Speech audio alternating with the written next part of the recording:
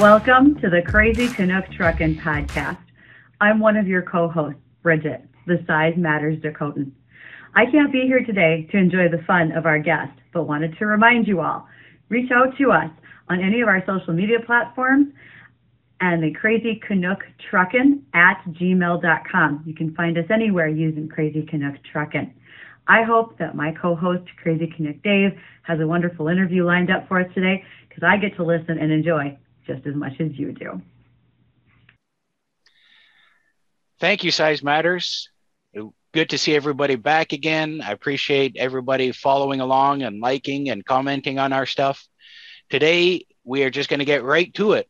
We have a Swedish race car driver who races in WTCR in Europe, and she is a three-time Swedish champion and has a bunch of podium finishes. She's an amazing lady who is knows how to drive very fast and corner really good. How are you doing today, Jess?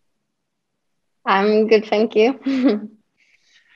So for because I don't know if I'll get your last name pronounced properly, how about you tell us all what is your name, who you are, what you do? That way we can get it all directly from you. Okay, my name is Jessica Beckman, but they call me Backman in international name because I don't know how to pronounce the A.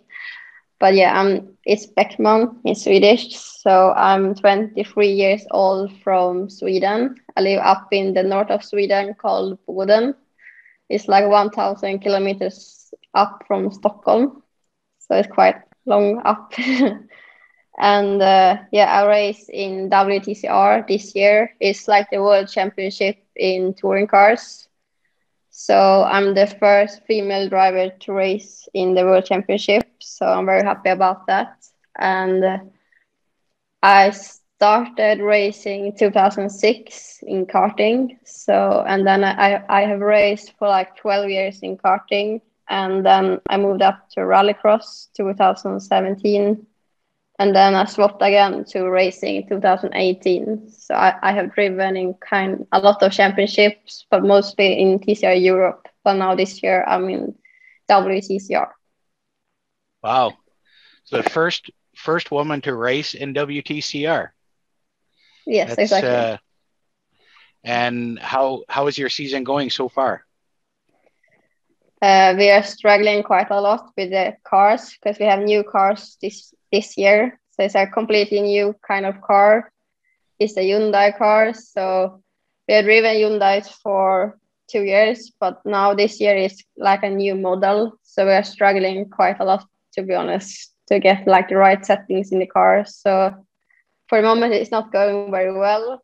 But now last weekend, I drove one race back home in Sweden, but that time in an Audi, and then I was second. So I know I can still drive.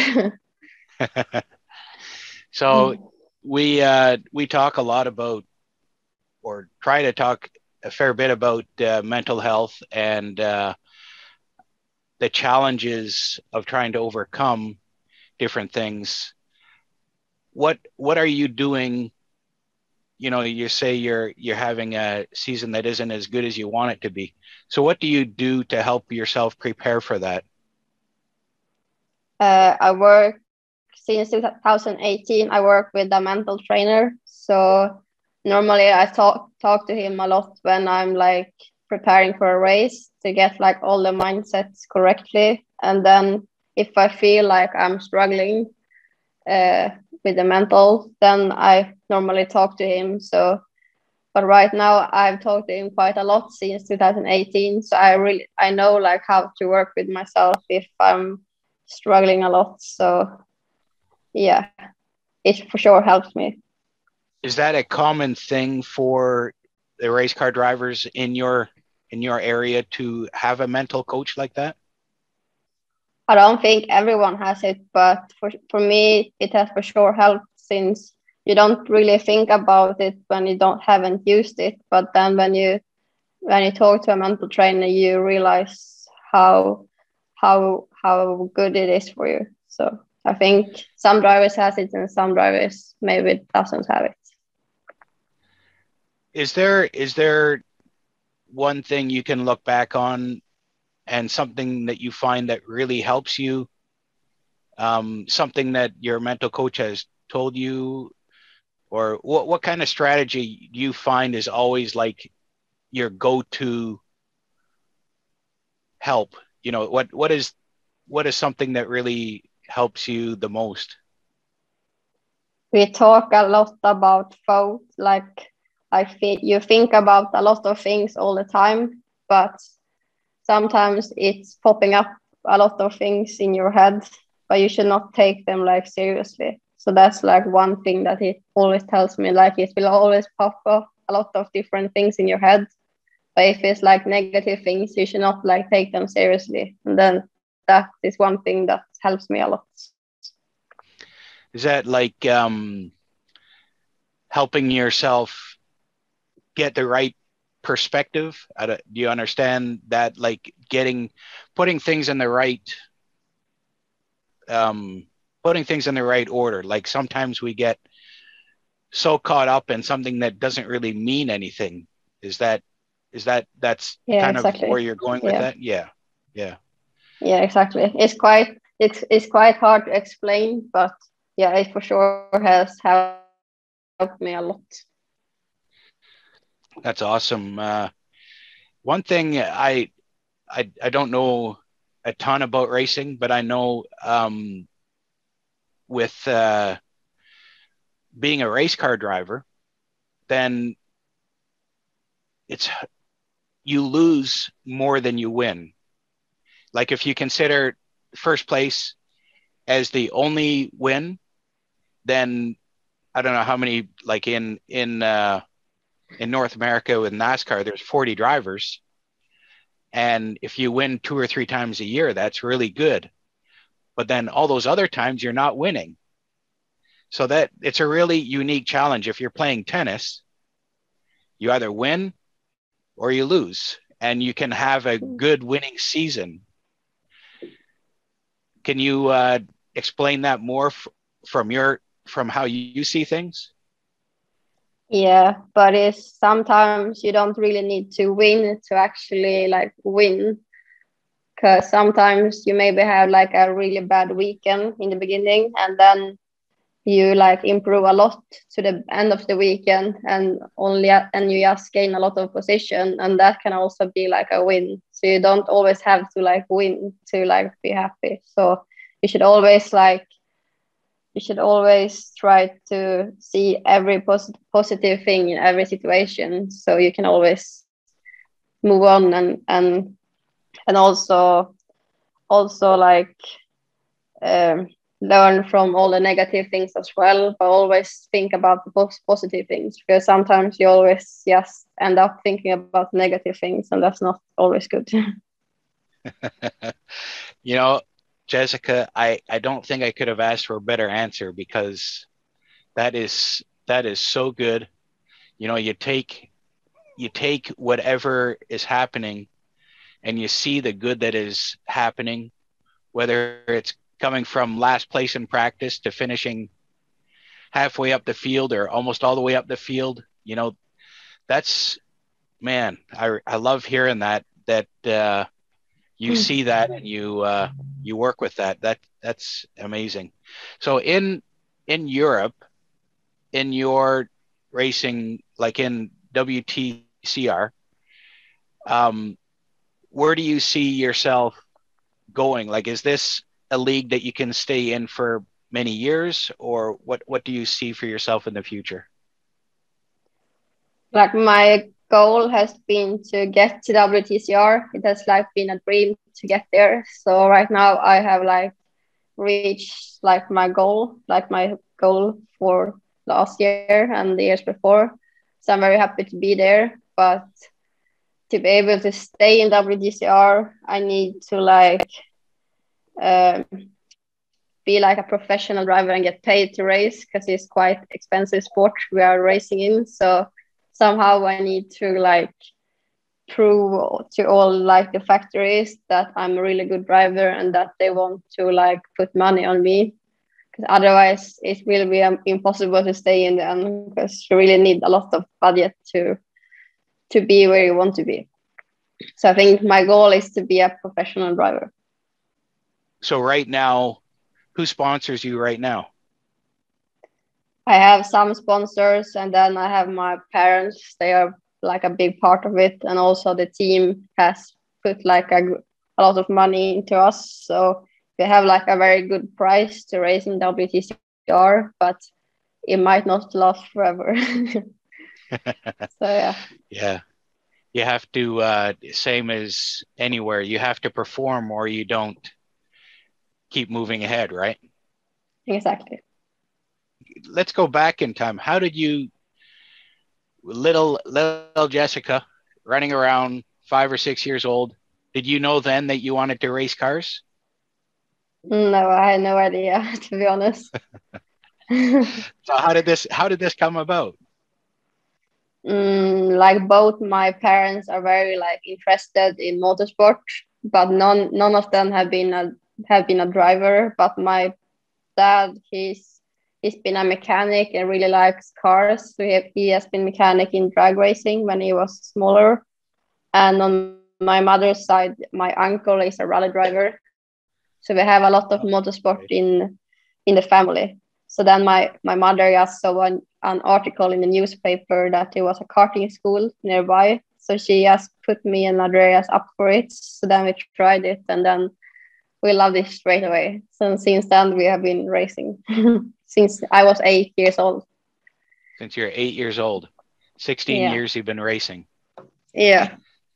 As a family. So talk if you can, talk a little bit about the family ties and how special it is to race. You're not just out by yourself going racing somewhere, but you are racing as a family.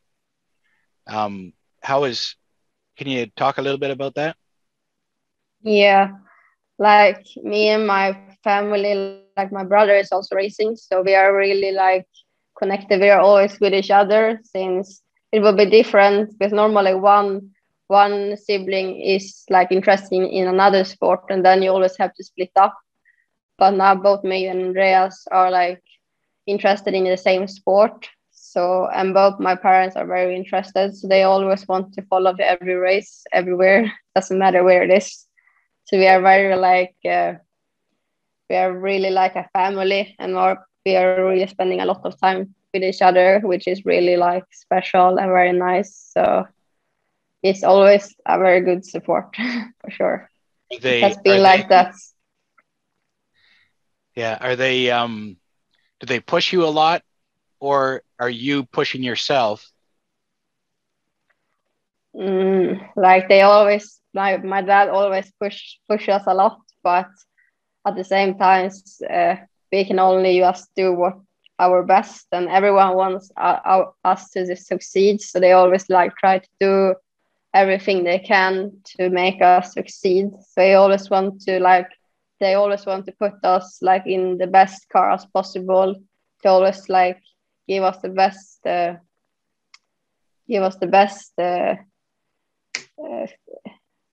material to like succeed. Yeah, opportunity to succeed. So yeah, they're for sure very a lot of help. Sounds like I've heard of some fathers of racers, and sometimes they're very harsh and they're very critical. And I see pictures. Like I follow you on Instagram. That's how we first met. And I see pictures of you and your family and your different racing pictures and stuff. And it always seems that you are close as a family.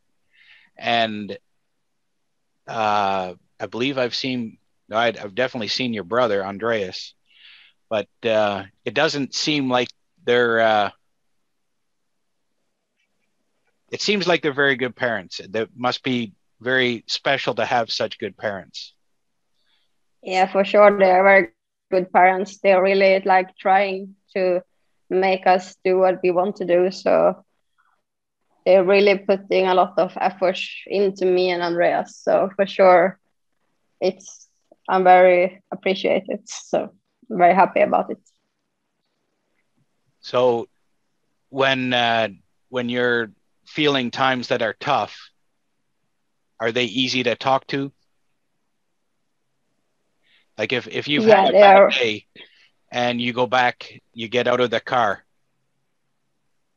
you find family's very supportive and very helpful.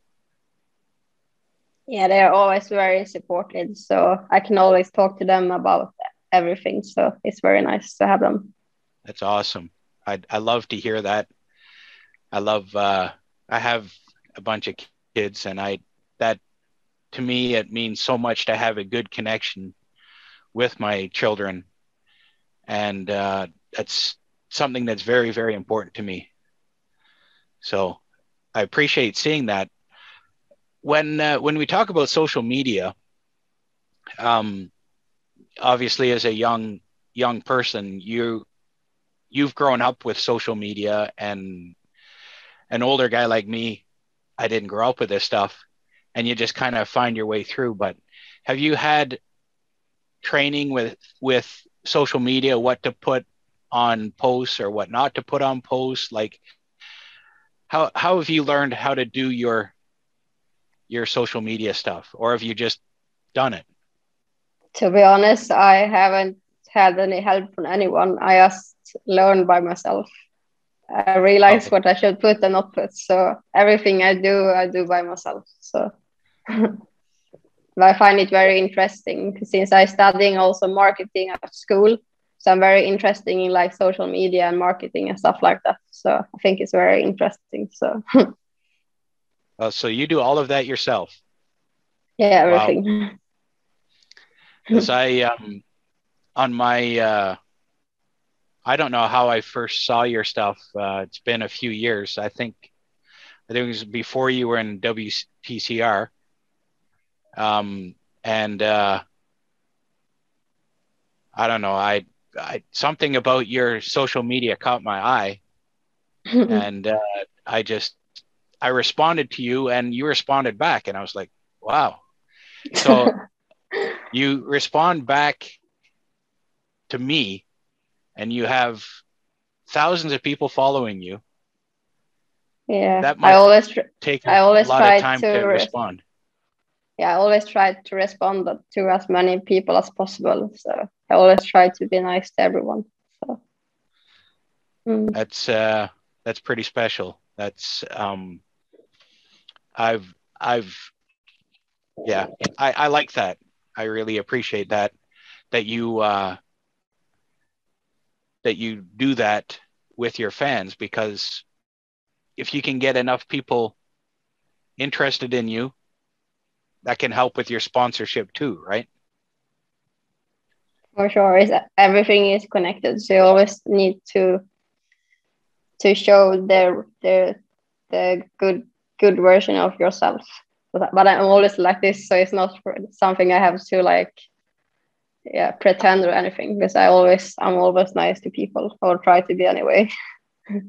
You're not putting on an act. You are presenting yourself as you are. No, I'm just being myself. Yeah, I'm just being myself. That's very, very commendable. Yes. I keep trying to say Jess, and you pronounce it more yes, right? I know, but that's because I can't say it. You should say like you said, but I can't say it. I don't know. So you say Jessica. Yeah. Right? Exactly. Yeah. Yeah. So 1,000 kilometers north of Stockholm is your town, Boden, right? Yes, exactly. So that must be very close to the top of Sweden then. Is that right? Yeah, we are very close to the Arctic Circle. So. Wow. So, yeah. Where the sun doesn't go down much in the summer, and in the winter it's dark a lot. Yeah, exactly. In the summer it's always light, and in the winter it's always dark. But then we have a lot of snow, and the snow is white, which makes it lighter. So it's not that dark as you think it is, to be honest. You when you're racing, you're racing around Europe. What are the challenges you find as somebody that comes from the far north? Is there anything that sticks out to you when you're down in Europe and you're away from your home country? Anything sticks out to you about how it is racing down in Europe? To be honest, I have raced a lot in Europe, even in karting. So for me, it's quite used to it now. So yeah. I started to race in Europe when I was 12 years old. So I started very early. So for me, it's like normal, to be honest, to race in Europe. It's more normal to race in Europe than to race in Sweden. Okay. All right. How did you learn English so well? I was very bad in school, but then I started to race for an English team in karting. So then I learned by just listening to them, to be honest. So after that, Okay. I had to speak English. So yeah. When you're 12 years old, it's easier to pick up on it and figure it out, right? When you're young, it's easier. Yeah, exactly. Yeah. Yeah. So I like to have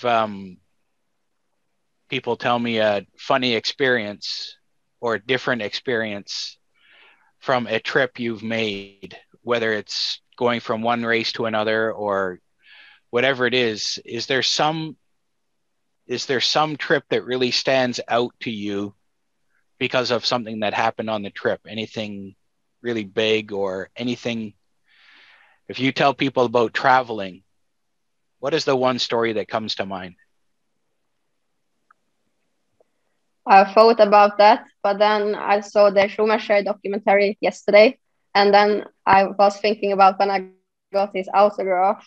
That was actually when I was testing on a karting track in Belgium.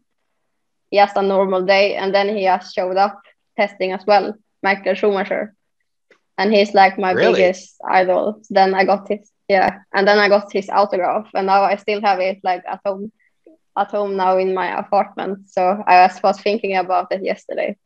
So that was actually something that was quite nice. He just showed up like a normal day. So you're just out testing your kart, and here comes Michael Schumacher. Wow. Yeah. Was he testing, or did he just show up there? No, he was testing as well. He was there. Was going to test karting as well. Yes, like so it was I was just on the right place at the right time. So. Wow. Yeah, that would be that's a big thing. So VIP, do you have a question for Jessica? Yeah, I know we've talked about the future of your driving, but if you do become a professional driver, how long, what is the future after that? Do you just want to stay in driving until you retire? Do you want to teach other young women or people how to drive?